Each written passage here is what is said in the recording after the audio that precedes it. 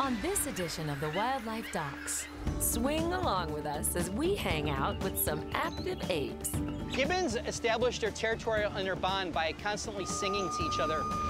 But Milo's singing the blues when something starts bothering him. He had some pretty severe inflammation in his nose. To help diagnose Milo's problem, the docs order a special test.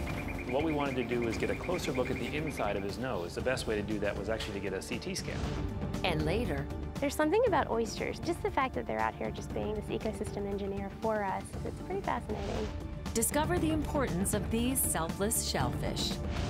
I'm Rachel Reenstrup, taking you on an animal adventure with the Wildlife Docs.